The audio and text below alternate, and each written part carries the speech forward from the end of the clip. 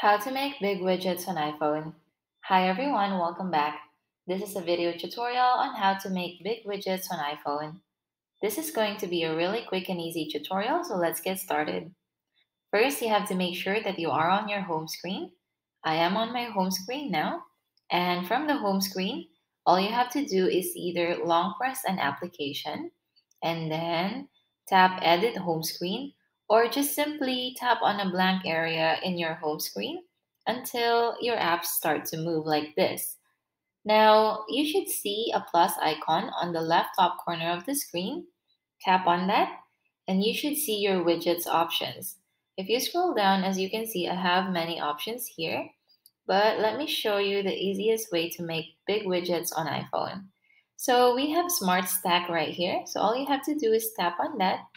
And as you can see, if you swipe to the left or swipe to the right, you will see the different sizes of this widget. So let's try to add this biggest one right here. Just tap on Add Widget, and you should now see it on your home screen. Now, you can actually move this, just simply drag it to maybe here, or just simply drag it to the next page as well if you like. It's really up to you. So now you can also add another. Looks like that one was saved to the third page. Let me try to put that somewhere here. But to add another, let's go ahead and tap on the plus icon again. And maybe let's try Google. So just tap this Google widget here. And as you can see, there's another small one. And I think this is the biggest. So let's just tap on Add Widget. And then just position it to where you'd like it to be. Maybe in the middle.